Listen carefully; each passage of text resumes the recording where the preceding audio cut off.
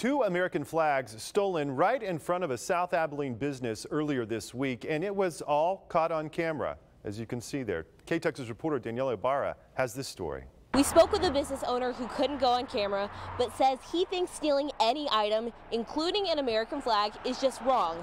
He says that hurts the community as a whole. Just 2 days after Independence Day, an SUV with a dent near the driver's side pulls into the parking lot of GM4 Tactical and dims their headlights. The driver slowly comes to a stop right in front of a row of American flags. A passenger then hops out and grabs not one, but two of the flags, puts them in the back of the car, then speeds off. I was pretty mad. I mean, I wasn't furious, but I don't know.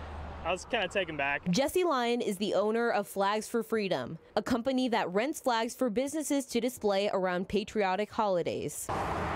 This isn't the first time a flag has been stolen from him, but it's the first time he's been able to see it happen. This is aggravating. I know it happens, but it's still frustrating. Jesse believes displaying the stars and stripes is a way to honor the people who made sacrifices for freedom. To have that symbol stolen, Jesse feels disappointed. It's ironic because you'd want a flag to be patriotic, to represent your country, but then, stealing a flag is the opposite of that. The people who stole the flags not only committed a crime, in Jesse's eyes, they're unpatriotic. Think twice before you steal someone else's property. Think twice before you disrespect the flag. If you have any information as to where these flags could be, you're asked to call the Abilene Police Department.